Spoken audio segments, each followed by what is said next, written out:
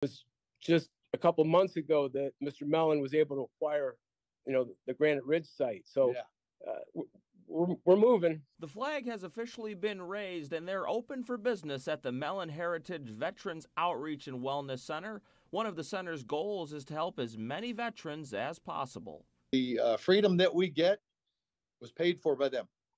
I've lost too many friends already.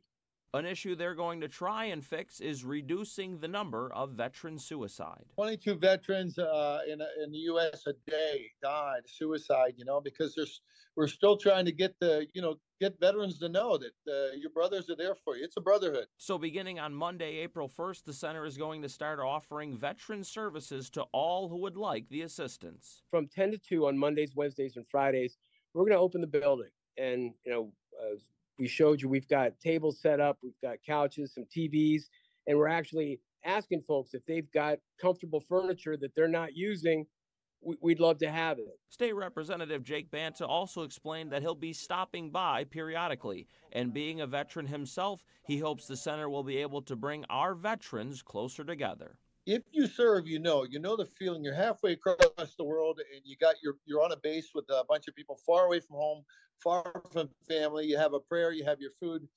you just fellowship, you get along. And Mr. Richard Mellon said this center is a place for fellowship, networking, and hospitality. It shall serve as the first of many outreach services we hope to offer through the Mellon Heritage Foundation. In Northeast, Philip Ward, Erie News Now.